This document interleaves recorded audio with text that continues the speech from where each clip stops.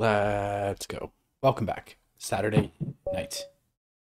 Oh, we have a lovely Saturday night. I'm going to pull up a chessboard with 5-minute blitz. And we have a Scandinavian defense.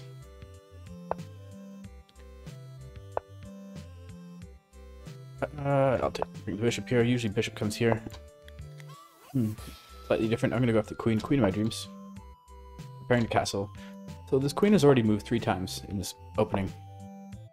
And the idea behind the Scandinavian, or the idea behind not playing the Scandinavian, is the queen loses so much tempo.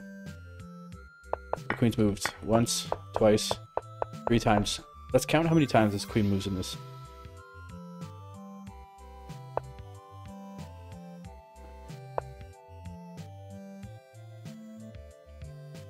Okay, this does weaken this diagonal, but I do have a light square bishop. But first I'm going to bring the rook here, then this. Okay, it's gone after twice, it's defended twice. Yeah, this is what I want, because I want this bishop to develop with tempo on this diagonal. Yep, going after queen. Queen of my dreams. Where's the queen going? Queen's dropping back here or here.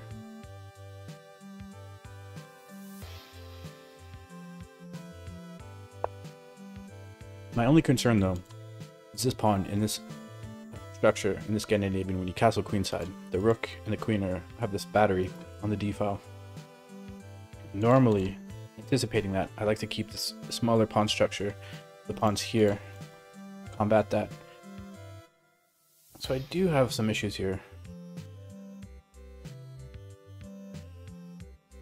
Okay, I'm going to defend here 3 times. It's defended by the knight, the bishop, and the queen. It's attacked by the knight, queen, and the rook. And my opponent has some undevelopment issues as well. I'm just going for this pawn storm, trying to get this b4, b5 in. Yep, b4, b5.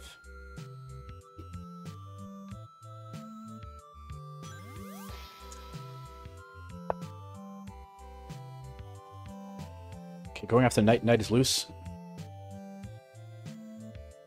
I'll just take that. The bishop will take, but the bishop is now loose. Taking the plans, I think, yeah. And then pre-moving here, pawn takes, bishop takes.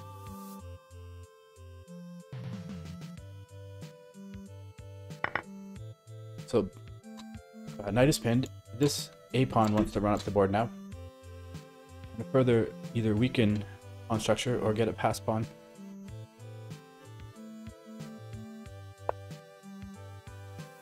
Okay, so...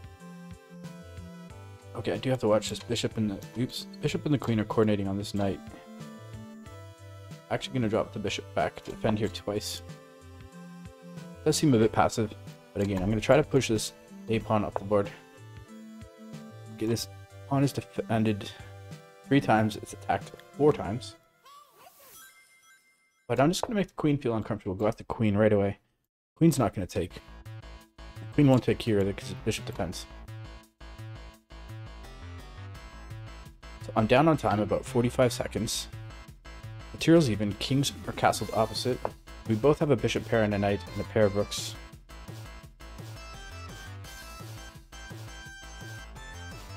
But what do I do about this? I don't think I can push this. Can I go after this queen? Bishop takes or knight takes, pawn takes. This is interesting. Pre-moving here, let's go. Pre-moving this way. Queen takes, rook takes.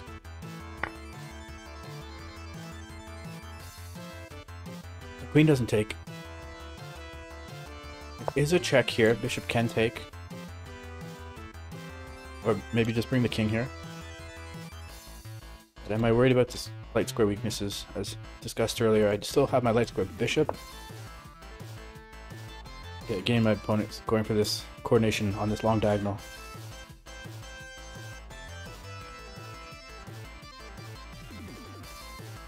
Just go after this. The bishop's actually not threatening anything. Okay, the bishop's threatening to come here, and then queen here. Going after the knight. So if bishop comes here, I can't take the knight.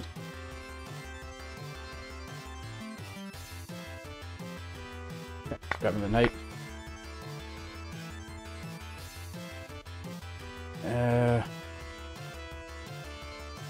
Yeah, that's a concern.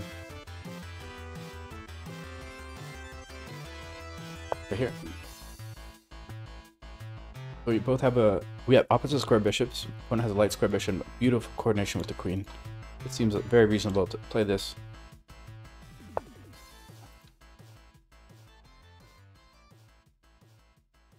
Going for this coordination here.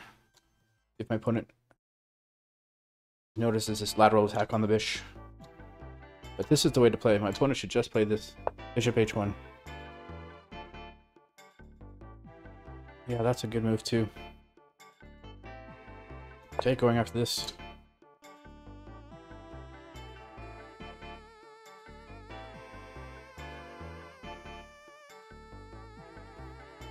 With bishop h1, I suppose king can come here. So I do have this check, but king comes here, and what does that accomplish?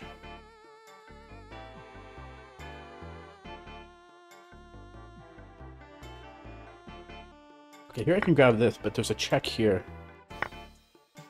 What? Now there's a check here. Now there's a check here. And that's a mate. Let's go. Never give up, never surrender. I'll grab the rematch after I sign off. I'll see you next time. Cheers.